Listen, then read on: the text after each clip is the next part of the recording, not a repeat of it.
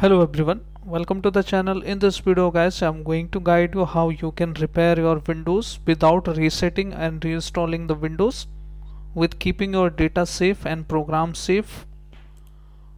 So when you reset your PC, all the programs which you have installed on your system are deleted and removed from your system. But in this video I'm going to guide you how you can repair your Windows without losing any software, any data. So how to repair the Windows without reset? We just need to open the ISO file,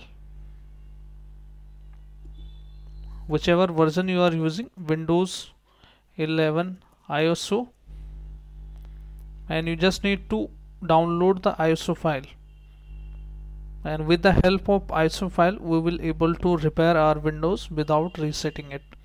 So you just need to click on this option, and from select here all multi edition, click on this option. You need to head over to this option, download Windows 11 disk image ISO for 64-bit devices. Now you need to choose your edition here, choose the multi one, and choose your language as well here, confirm it, and simply download it. And once you click on download, the ISO file is going to download now. So you need to wait here for some time guys. So once the latest ISO file is downloaded, you need to go to the download option, and I have already downloaded the Windows 10 and 11 ISO file. So as you can see here, Windows 11 and 10 ISO file. So what you need to do is you need to right click on the Windows 11 or 10 ISO file. Steps will be same for Windows 11 and 10. Right click on it and simply you need to click on mount.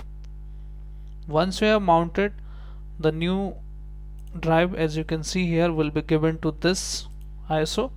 Right click on it and open it. Once you open it, you need to run this setup.exe. Just click on setup.exe, and this will fix your all the issues if you are getting any blue screen of death or any other issues on our Windows. So this is very powerful steps to repair the Windows. You just need to click on yes,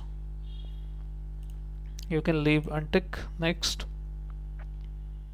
you need to accept it. Now in here guys, you need to select this option, keep personal files and app, and once you select keep personal files and app, you will see this Windows. So once you have selected keep personal files and app, you will see this window. You just need to click on this option, install, and once you click on install options, as you can see here the notification, install Windows 11 Pro for workstation, keep files and apps. Apps mean the software you have installed, and after that you will see this Windows. So you need to wait here for some time until it's 100% guys, and after that your system will be repaired successfully. So I hope guys this video helps you. If yes, then hit like, subscribe and share. Thank you. Thanks for watching.